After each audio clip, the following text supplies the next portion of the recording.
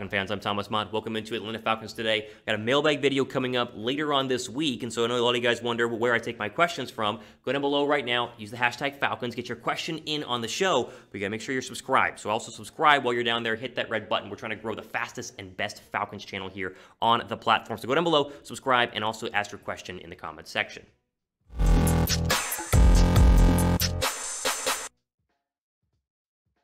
All right, let's jump into the latest Atlanta Falcons news and rumors here on a Monday. We have a lot going on from the weekend, and we will start with the story you probably have seen but don't know a lot about, and we'll break it all down for you. The Barkevious Mingo, really, it's been a crazy past couple of days, and so we got to update you on everything that's happened in terms of Barkevious Mingo. First off, we got to remember they signed Mingo in the offseason to be kind of a backup pass rusher. Not a lot of coverage there because he has not been that good the past couple of seasons. But over the weekend, he was charged with indecency with a child/sexual contact, and so that is happening in Texas. And so he was arrested, and then he posted about a $20,000 to $25,000 bond and was released from prison pending a court date. Mingo's agent has denied the accusations wholeheartedly and called out the Falcons for cutting him because Atlanta saw this all going down. They put out a statement and they just went ahead and cut and got rid of Barkevious Mingo and voided his contract, meaning the money comes back to Atlanta to add a little bit of extra millions of dollars to the current Falcons cap space. We'll start with Chad Lewis, who's Mingo's agent.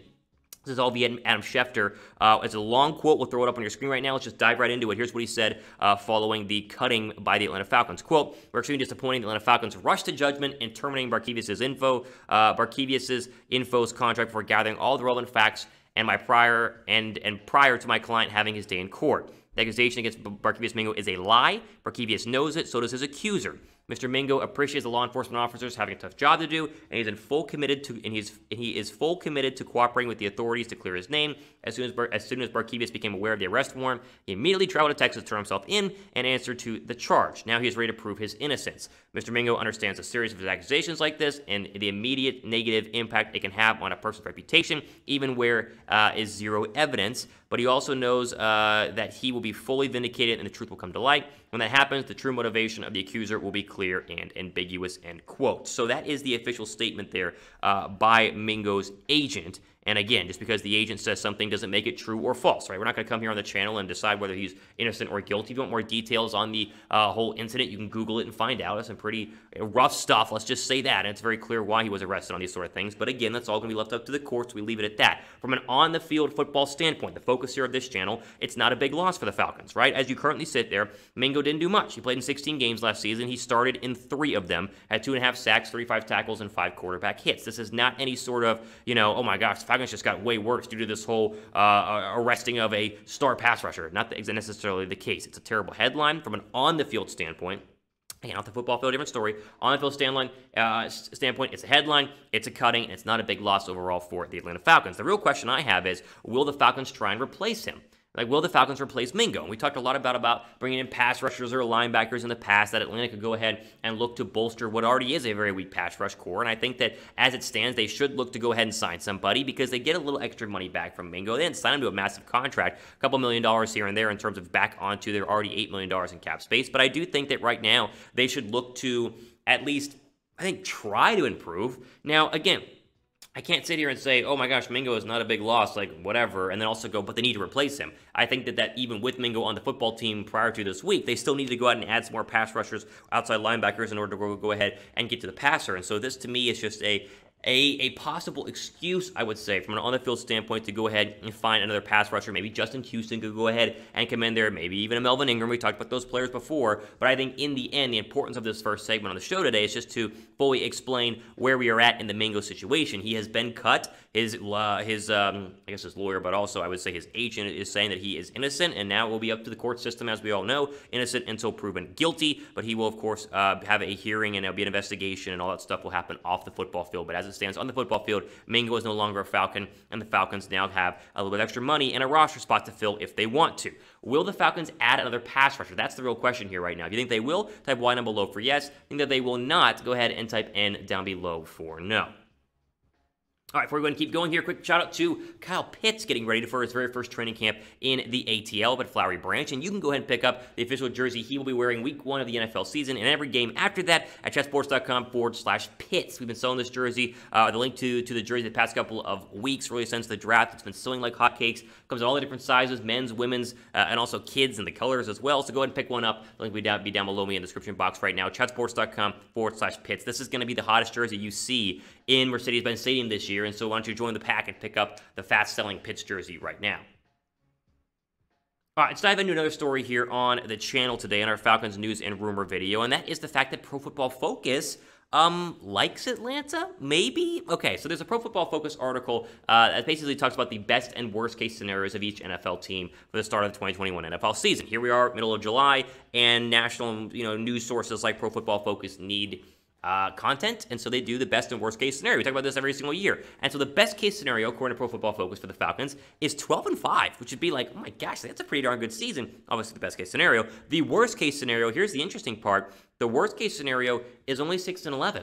So you go, that's bad. Like 6-11 is a losing year, but it's better than the 4-win football team we saw on the field last year. And so worst case is six wins. Best case it's 12. What's the middle there? 8-9, and that could be a playoff spot. So very interesting stuff here. We'll start with the best case scenario. Here is PFF's write-up on the best case scenario. If everything goes correctly, this will happen. Quote, the offense is one of the best in the NFL, even after the Jones trade. Arthur Smith's scheme, which helped lead the Tennessee Titans to a 4th-place finish in EPA per play over the last 2 seasons, draws the best out of Matt Ryan. Kyle Pitts quickly finds himself in the upper tier of tight ends as a rookie, capable of winning as a receiver in line from the slot and at wideout, and Calvin Ridley steps forward as a true number 1 option, as he did when Julio Jones missed time in 2020.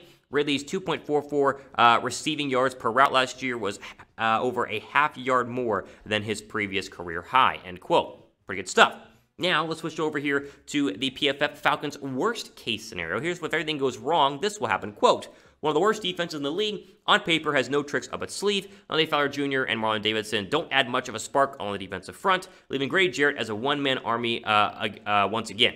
Jarrett's 57 pressures in 2020, more than double any other defender on the team. Disappointing play from Atlanta's recent investments in the cornerback position, Isaiah Oliver, Kenneth Sheffield, and AJ Terrell, only makes the lack of pass rush more apparent, end quote. There you go. That's best case scenario. That's worst case scenario. How about we just do this? Can the Falcons get to 9 wins? Like 12 wins, we talk about 15 wins, we talk about over here 6 wins, 4 wins, 3 wins. Just get to 9 wins. A 9-win season is a successful first year for Arthur Smith as a rookie head coach, right? Very rarely do rookie head coaches go very far in the postseason, and so just getting there to me should be the ultimate goal, and then anything can happen, right? If you're a 9-win football team, it means you're pretty darn good. Maybe you sneak in there as a 7th seed, a 6th seed, or maybe the 4th seed, you win the division, and then anything can happen, right? You're 3 to 2 wins away from a Super Bowl berth, and so I'm just sitting there going, can you get to 9 wins? Because the last 3 seasons, the answer has been no. Right, 4-12 last year, 7-9 2019, 7-9 2018. Really, the 2019 7-9 was like a lucky 7-9 because they were very bad going into the first half of the season and then figured it out. And then finally, 10-6, 11-5 the previous 2 years before that in 2017 and 2016. But really, it's like, can you just at least get to 7? Or sorry, can you get to 9? Because anything less than 9 is going to be a losing year and a disappointing year. Anything around 9 is going to get you closer to potentially a playoff berth and relevance in December and January. And that's really what we want right now in the ATL. All right, how many wins will the Falcons have in 2021? I'll ask you guys this. What do you guys think?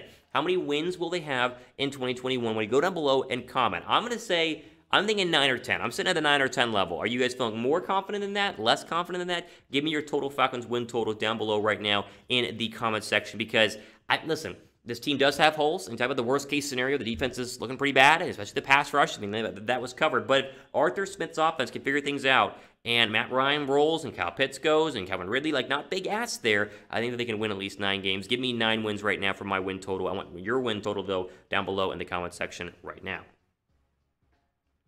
All right, quickly jumping into the final story here, and we talked about this last week from a rumors standpoint, but now there's some actually hard news on the Falcons and N'Keal Harry. So, N'Keal Harry asked for a trade last week. We talked about could the Falcons trade for him, although saying there's no real reporting behind it yet. Well, there's a report from NFL Rumors on Twitter who, you can take what you want about if the NFL Rums is what it's called, Twitter account is actually true or false, but they do a pretty darn good job and are accurate. Let's just say that. They have said the Falcons have called New England about possibly going ahead and getting N'Keal Harry. And so as we currently stand, we can throw the tweet up on the screen right now and show you guys that there is a chance that N'Keal Harry could become an Atlanta Falcon based on the current rumor that you're seeing. We'll throw it up on your screen right now. Here is what it says. Quote, The Atlanta Falcons have discussed options for a Patriots N'Keal Harry trade. Hashtag NFL, hashtag NFL rumors, hashtag rise up. Low risk, high reward, question mark. That is the question there. So they have discussed it. Now, does that mean that they are like, oh my gosh, New England, what do you want? Like, here it is. Or is it internally they go,